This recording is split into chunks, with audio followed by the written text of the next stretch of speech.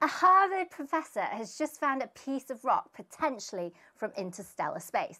That's rock from outside of our solar system. He searched the ocean floor just to get to it, but that's not all. The bizarre part is that there's a chance the finding could be some remnant part of alien artifact. But is it legit? The US Space Command seems to think so. So what exactly did he find? Let's find out. Hey Space Cats, I'm Dr. Maggie Liu, and today we're talking about Cineos 2014-0108, interstellar meteorites and alien traces. So let's begin.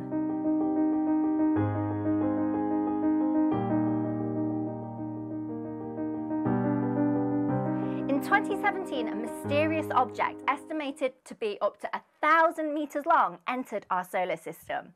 Named Oumuamua, this visitor became the first ever detection of an interstellar object, an object to have originated from outside of our solar system. It was thought to have formed in the same way as asteroids and comets in our own solar system, but are ejected from their home star systems by things like collisions or other big events.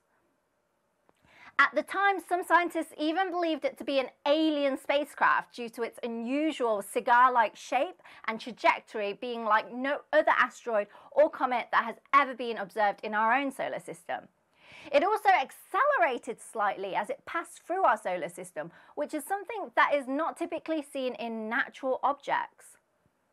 Just over a year later, a second interstellar object was spotted, Comet Borisov, which was unlike any other comet that has ever been observed before. It was highly eccentric, so it had this very elliptical orbit, traveling at a speed that pointed at an origin in another star system. Interstellar objects must be more common than we think, and maybe they're already crash-landed here on Earth. We just have to find them. That's exactly the thought process of a team of scientists led by Avi Loeb, an astrophysicist at Harvard University. The Galileo project consists of over 70 members, including everything from geochemists to cosmochemists, and aims to search for extraterrestrial technological signatures of extraterrestrial technological civilizations through methods including the study of interstellar objects. In 2014, a meteoroid entered Earth's atmosphere and exploded over the Pacific Ocean. The object, which was later named Cineos 2014-0108, was traveling at an extremely high speed of 42.1 plus or minus 5.5 kilometers per second. This led astronomers to believe that it may have originated from outside of our solar system.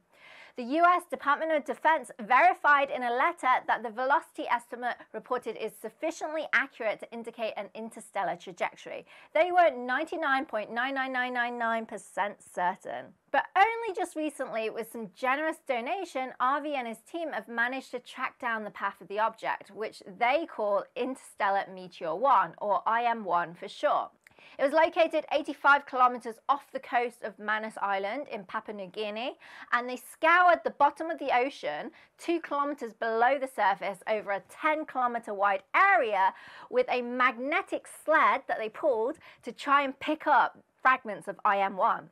Unfortunately, they had no luck. The magnets kept coming back covered in black volcanic ash. And no surprise there really, because if the meteorite was down there, it's been over a decade.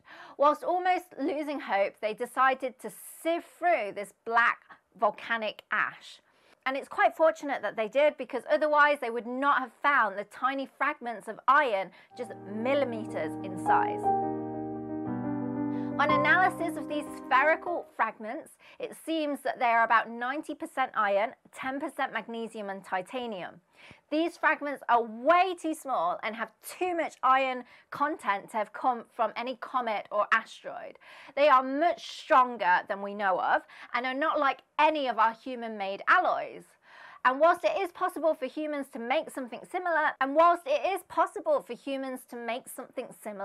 it would be extremely rare for them to do so, and even more so to be found at the bottom of the Pacific Ocean. The melting point of titanium is about 1,700 degrees Celsius, and magnesium about 1,000 degrees Celsius.